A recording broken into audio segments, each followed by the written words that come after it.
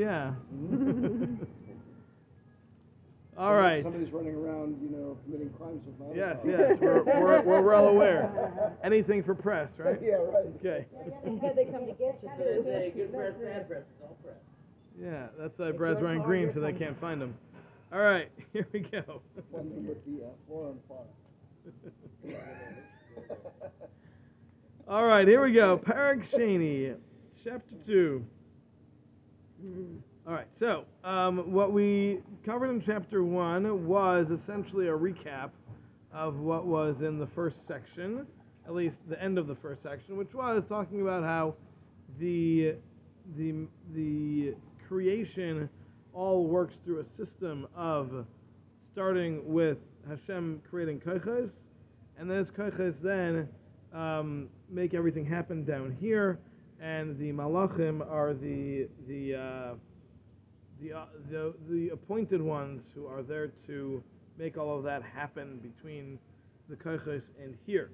And then we spoke about how mankind has a very different relationship with Hashem than the rest of creation, because the rest of creation is simply acted upon, and they do what the koiches designed, so to speak, for them to do. And that's just how they function. So we call nature, it just goes. But mankind works very differently. Mankind has what we call hashgacha pratis, is very specific watching and guarding and paying attention to all of our actions, all of our thoughts, all of our words, because everything that we do isn't a result of an effect, but it creates an effect. It is the source.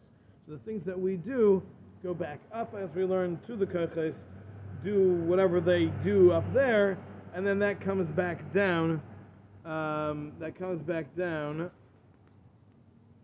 sorry, 1 second.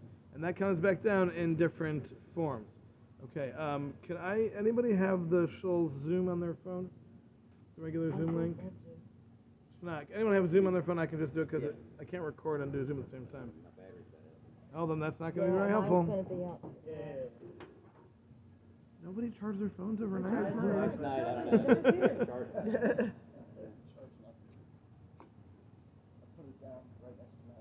Let's see. Chelsea. Oh, good.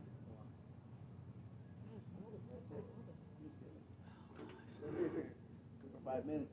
It's a pretty drink. Michelle.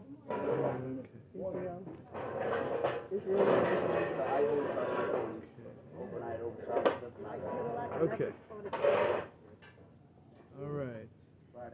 Okay, we got Dr. K on now as well.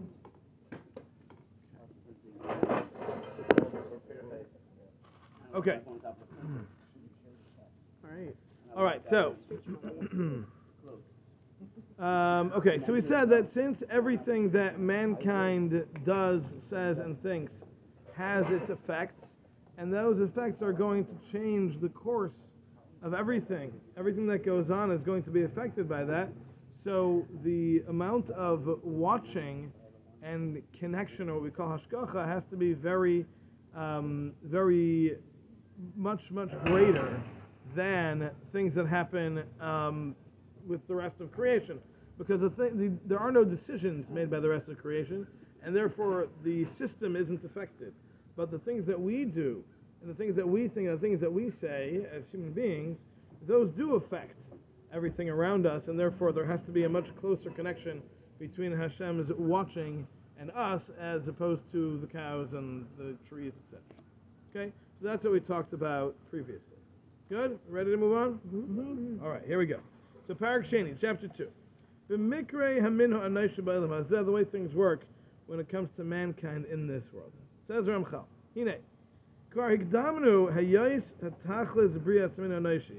we've already introduced the concept earlier back in the first section, that the purpose of creation of man is that he should merit and reach the truth of good, meaning the best situation. What is the absolute best situation? And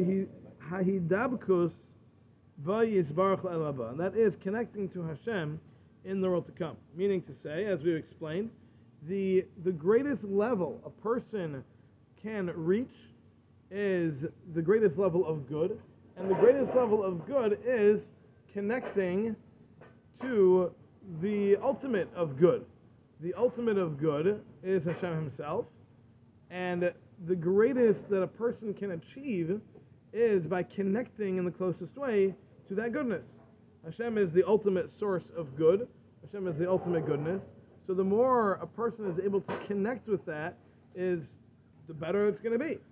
Right? Pretty simple equation. So that's what we discussed already back in the first section. Now this, as we explained, has to happen in the world to come. That's not going to happen here. That can only take place in the world to come, because while we are here on earth in a physical body, living in a physical world, there are severe limitations in our abilities to connect with Hashem, who is obviously purely spiritual.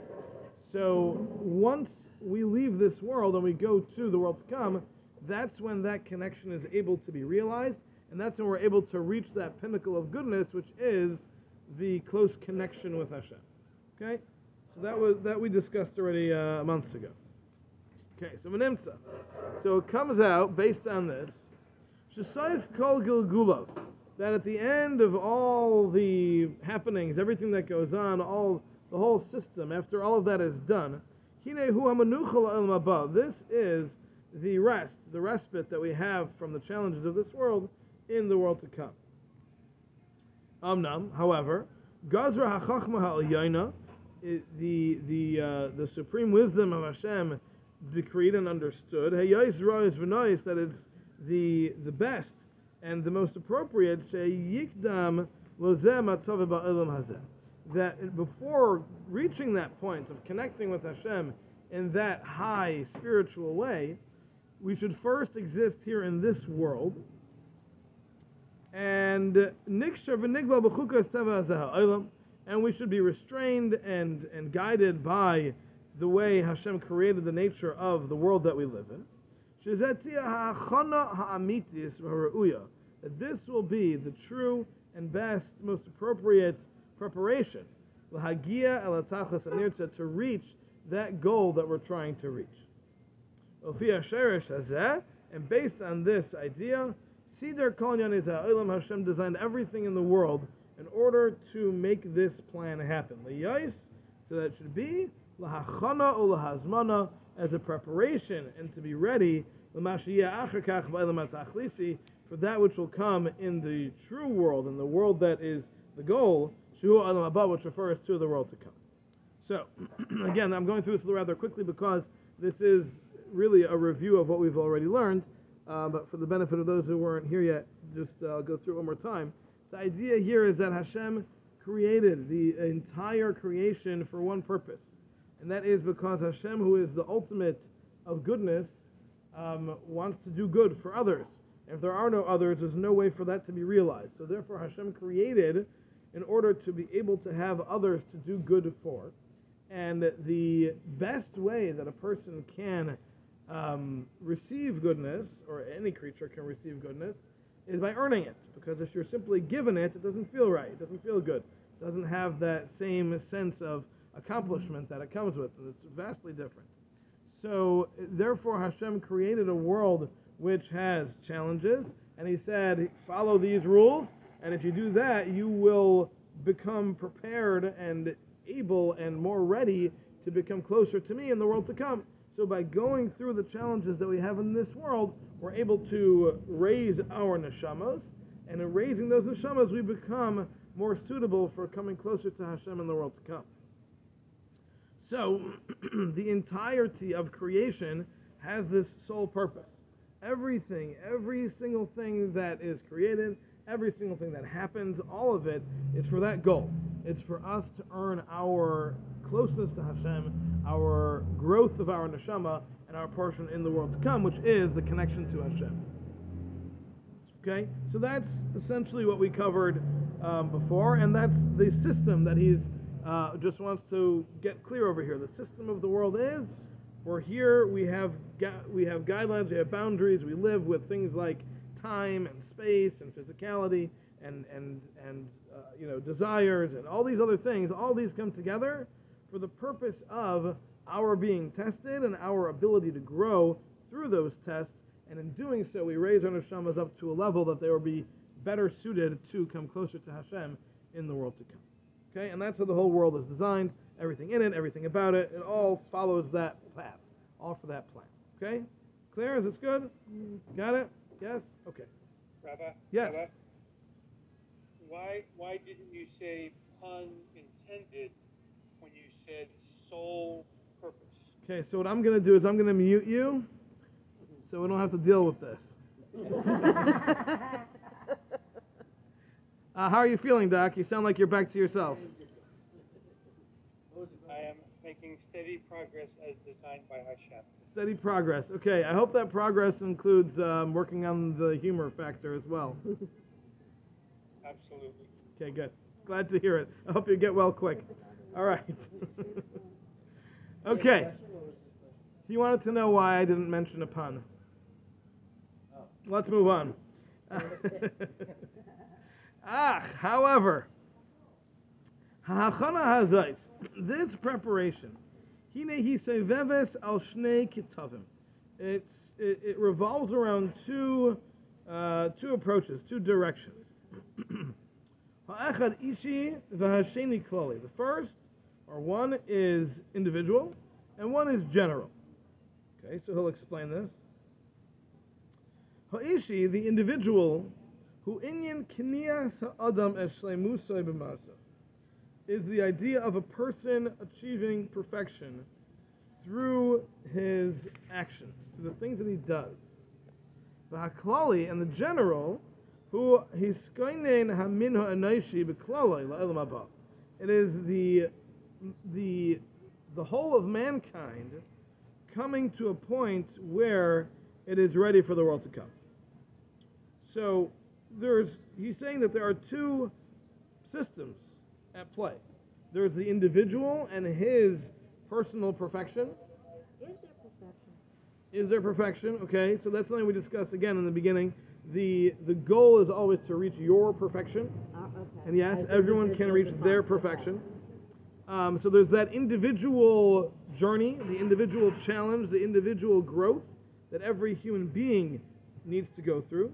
And then there's the general, which is the bigger picture of humanity as a whole, reaching a level, a state in which they are ready for the world to come. So as we've learned, being ready for the world to come means that we've done enough that our bodies are able to receive the influence from the souls that will allow them to be uplifted to exist in the world to come. If we're too physical, we're too into physical things, then our bodies will not be able to be influenced enough, and then we won't be able to survive in the world to come. And that's where the problems are. So there's two tracks over here, and he's going to discuss each of them individually. We're not going to get to both today, but just understand there are two tracks. There's the individual track, and then there's the mankind track. They're two different things. Okay, so Pirush Za'Inyanu. The explanation, the understanding of this concept is as follows. Yeah.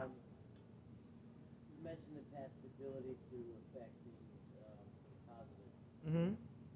Can you affect another person in the positive? Can you affect another person in the positive? I think that's going to depend what you mean. If you're talking about affecting someone, meaning that they might have, they might win the lottery or something like that, I'm going to say presumably yes. If you mean that it will help them make proper choices, I'm going to say the answer is no.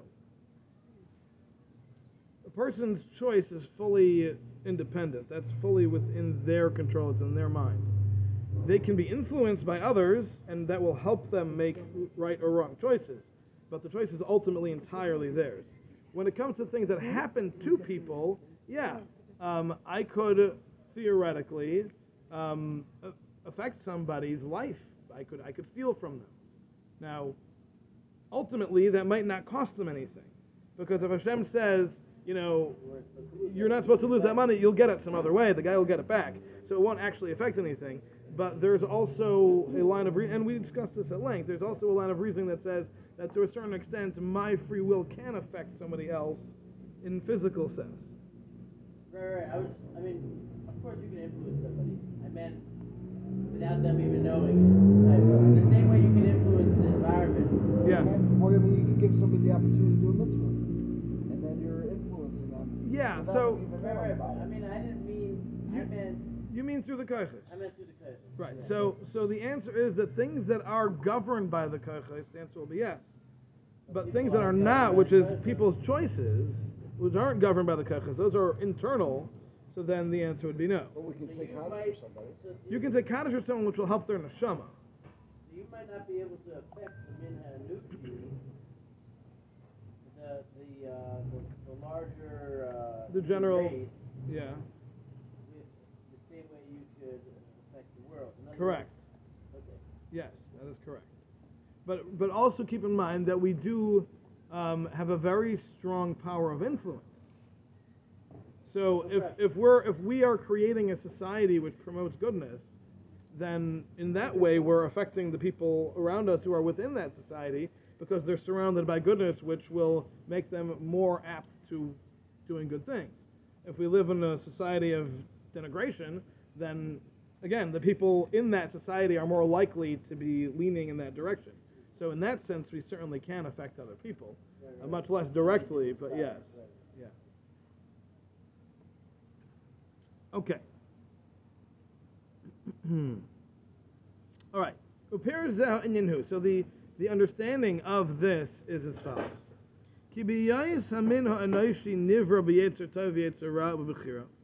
Since mankind is created with a good inclination and a bad inclination, with the ability to choose between the two, free choice,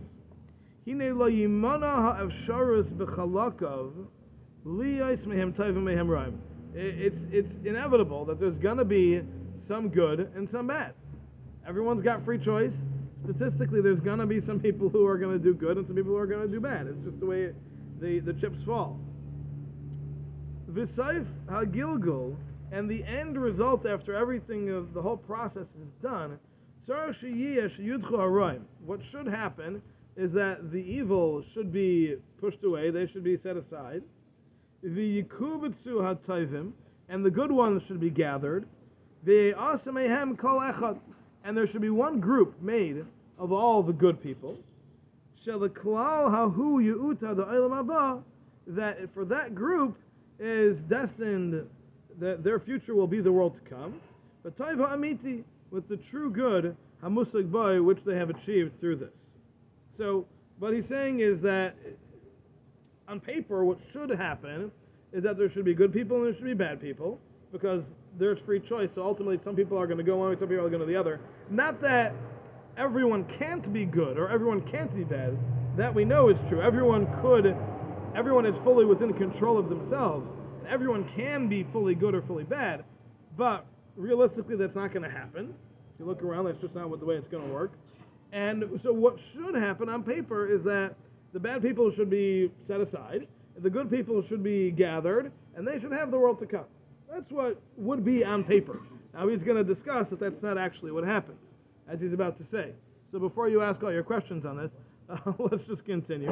He says, Ve'ulam, however, chayka bechira, this idea, this concept of having free choice, shemachriach efsharus, that requires the ability shezacharnu, that we mentioned, bechelke hamina anoishi, in the different types of people, liyais taivim ayroim, to be either good or bad, v'chein liyas ktsasim taivim ktsasim roim, or also to have that there's some good and some bad. Hu atzmai, that itself, machriach efsharus zeh, gam kim b'maaseh kol ish me'ishe hamin. That will also apply within each person. So remember, originally we split it. We said there's the general populace of man, and then there's the individual. So the same way we understand that within the general populace there's going to be good people and there's going to be bad people, we also have to recognize that within man you're going to have that same balance. There's going to be some parts of us that are going to do good, and there's going to be some parts of us that are going to do bad. She'ulam afshir sheyeh kulam tovim kulam ra'im. It is possible to be fully good or fully bad. Yes, that can be done. Ve'afshir sheyeh k'tsasim tovim k'tsasim ra'im. But there's also the ability for it to be partially good and partially bad. That's pretty general. That's pretty normal. Most of us are in that category of being somewhat good and somewhat not good. And that is what stops the original plan that we mentioned that would make sense on paper to take all the good people and bring them together and send them to Olam Haba. That's the problem with that is that within people there's going to be some of each.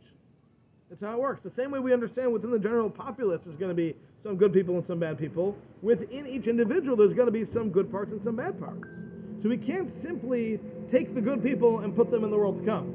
Because everybody is going to have, or most people are going to have, some degree of a mixture within them of good and bad.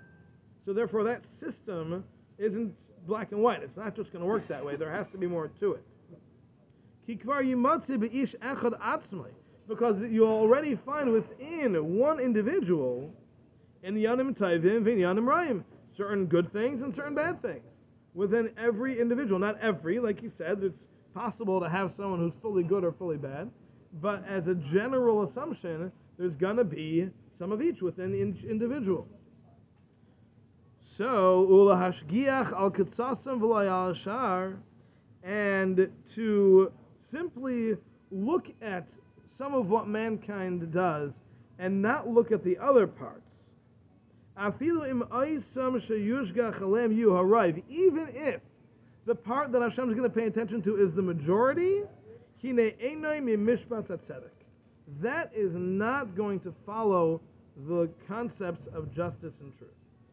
Kishura sedin naisenes, because justice demands shekol hamaisim yugmalu, that every action has its consequences. In gedolim henktanim, whether they're large or small, in harbe ma'at, whether they're a lot or a little. So this one line here, he set forth a very important element, and that is that Hashem doesn't ever overlook things that we do. Hashem can forgive, but Hashem will never overlook. Every single thing that is done has an accounting. Every thought, every word, every action, there is an accounting. So you can't simply say, well, to simplify the system of who's going to go to Olam Haba and who's not, Hashem will look at the majority. So if most of the things you did were good, so you go to Olam Haba. That doesn't work, because then justice has not been served.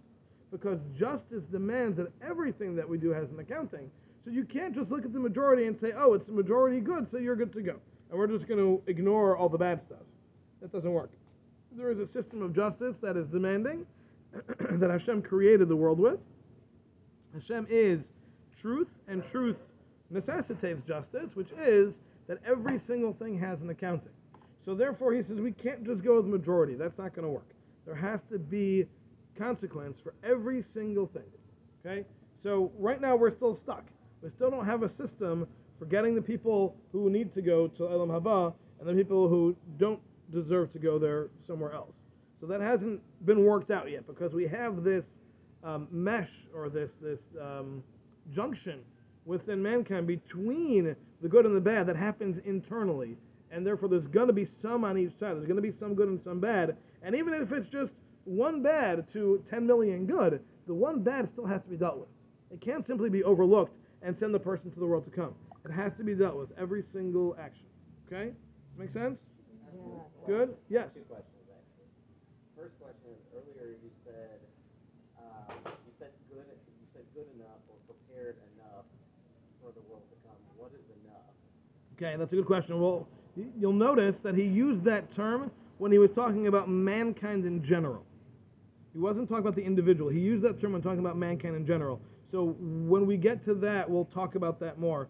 But it seems that there are levels that will be, there's a certain threshold a person or mankind will have to reach in order to be suited for the world to come. Now that doesn't mean that the negative won't have to be dealt with, but there has to be a certain threshold of positive that has to be reached in in order for those souls of mankind as a whole to be prepared for the world to come. Okay, my second question is, you said we're stuck.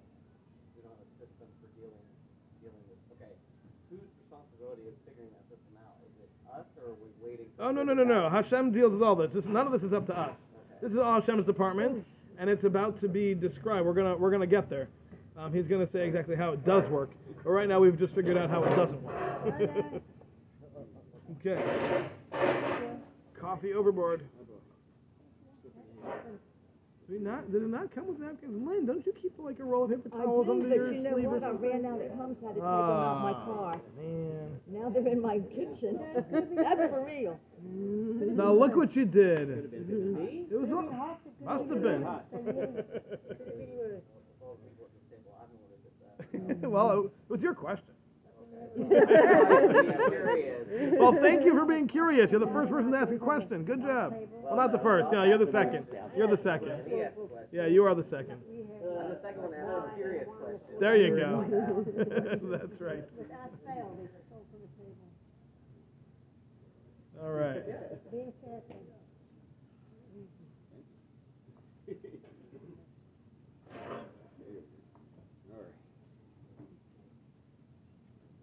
All right.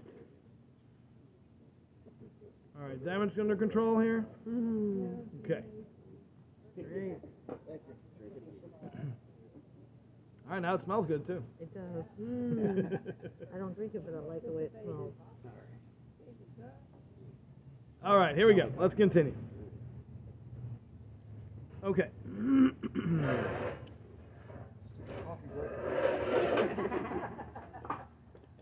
Al-Kain, therefore,